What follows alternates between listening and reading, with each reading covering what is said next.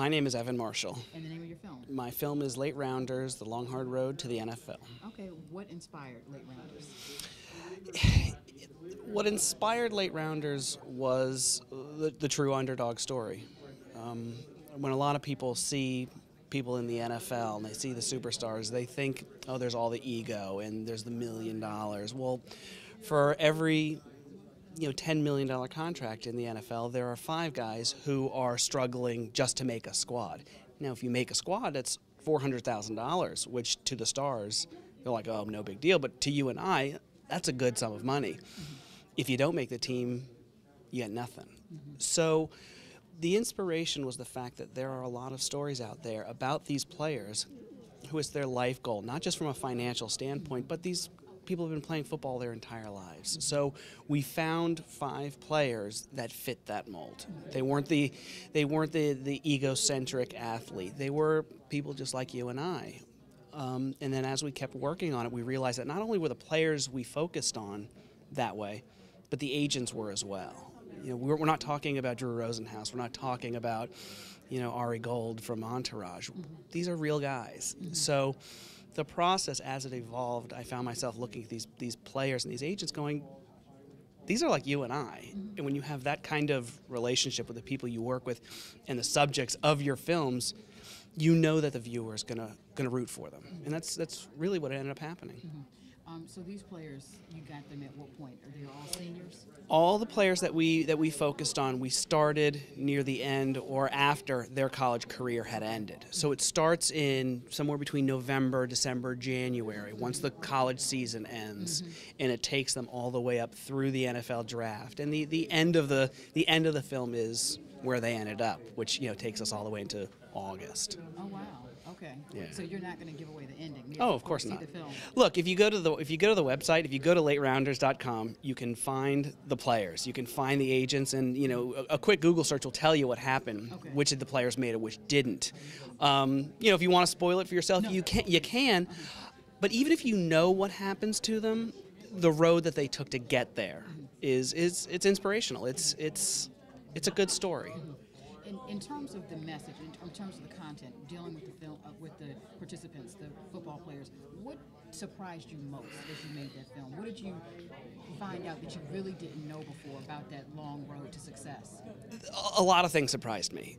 The first thing is I'm a huge football fan. I'm about as big a football fan as you're going to find. I thought I understood how the process works. I thought I understood what happened on draft day. Well, I was in the room. We had all these players in one room on the NFL draft, and I was starstruck. I'm dumbfounded. I'm looking around going, I had no idea this is what happens. So figuring out really what goes on that draft day, even the biggest football fan is going to look at this going, I had no idea. At the same time, one of the things we were worried about with this film is the fact that the non-football fan, are they going to be lost? Are they going to not care? And we showed it to a couple of close friends who weren't football fans, who weren't sports fans, and they go, some of the stuff gets a little intricate, but the storyline is still there. You still know what these guys are going for. You still know what their struggle is. You see them training. You see the exercises they're doing.